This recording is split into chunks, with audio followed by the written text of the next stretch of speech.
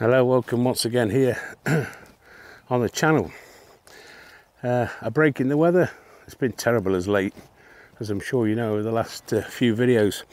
So out with the Mini 3 Pro this evening to do a test on the new Expo settings, and that's what it's all about. Let's do this.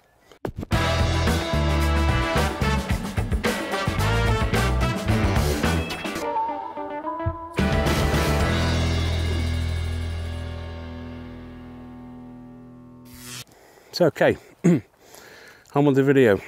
As you have probably know now, that a couple of firmwares ago, DJI brought us some new Expo settings, and there's one setting in there which I'm not too keen about, and that's what today's video is all about.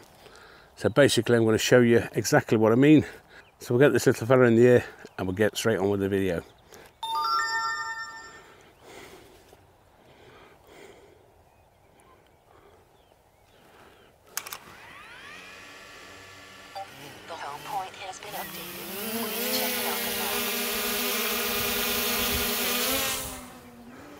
So we'll move him out of the way.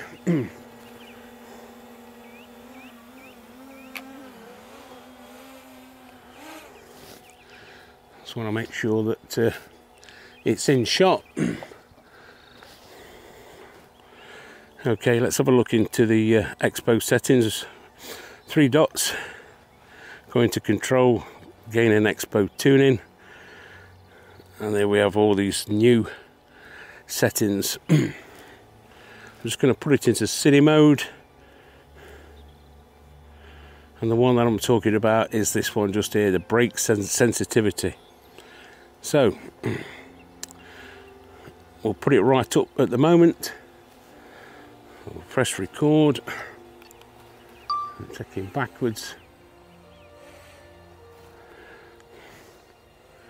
So as it's set at the moment, you can see that it comes to a stop. I'm just checking that you can see that on camera. I'm sure that you can. Okay, so that's with it set at full. Now another YouTuber by the name of Ian of London, he did a test with this. If you've not seen Ian's videos, I suggest you go out and check out his channel. He put some great content out. And I did watch that video, and I'm still not convinced. Now, he proved that the obstacle avoidance does work with this brake sensitivity turned right down. But the test that I'm going to do is a little bit more than that. I'm not going to stand in front of it and put my hand up and make it stop. I'll show you what I'm talking about. Let's alter this setting. Let's go into normal mode. We'll drop that down to 10. Let me just check.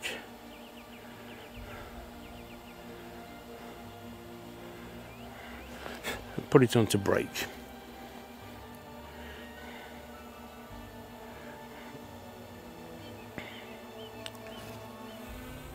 Okay, brake sensitivity is at 150.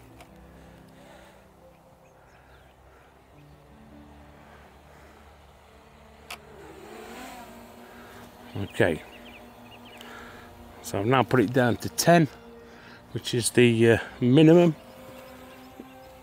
Shoot it back out. There we go. So for this to actually work, it does actually need to be, with the obstacle avoidance, it needs to be on brake and not bypass. So let's bring it towards us. As you can see, a nice slow speed, and that's gone right behind us. Obstacle avoidance has just come in. You can probably see that on the screen.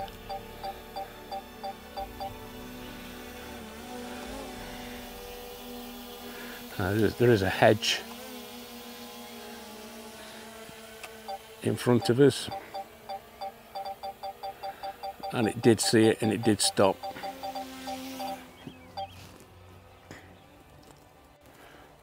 Okay,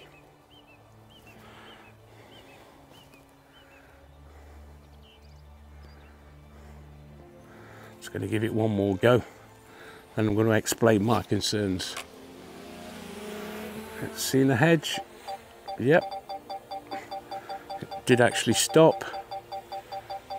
It stopped about, I would say it stopped about 2 foot from that hedge.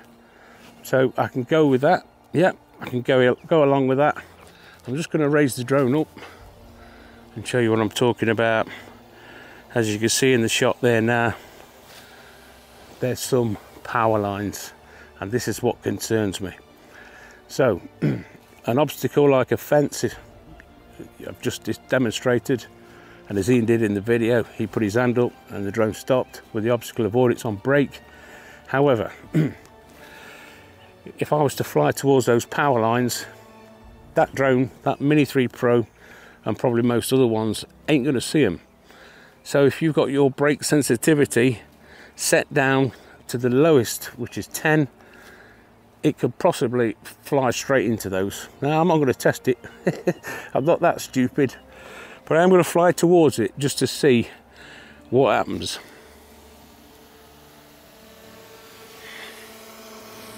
I need to go a little bit higher. Whoa.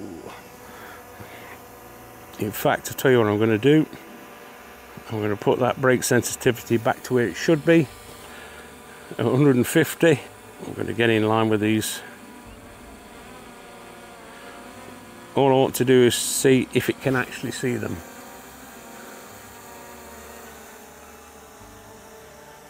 And I think the short answer is no, because we're getting no obstacle avoidance coming up, and that's pretty close. So that's my point I'm trying to make on the video. If you're flying at a height where you've got power lines and you've got that brake sensitivity really low, that drone's going to carry on. It ain't going to see power lines. It's probably not going to see small twigs in trees. So you need to be careful. You need to be really careful where you're using it. If you are using it, personally, I can't see the point. I can't see the point of why you would want to put your drone in a slow brake mode. The only other way around it, let me put it back into the higher, lower end on the brake sensitivity.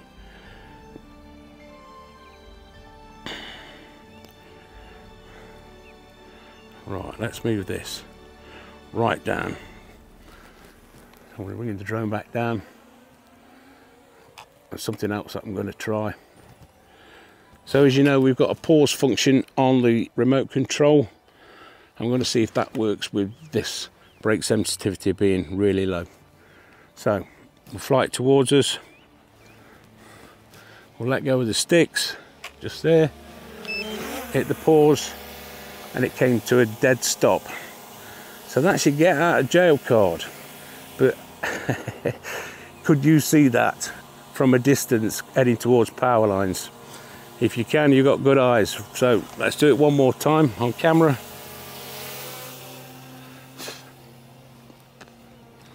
Okay, flying towards us. Going to release the sticks, hit the pause, and it came to a dead stop, and it's now seeing me in the frame.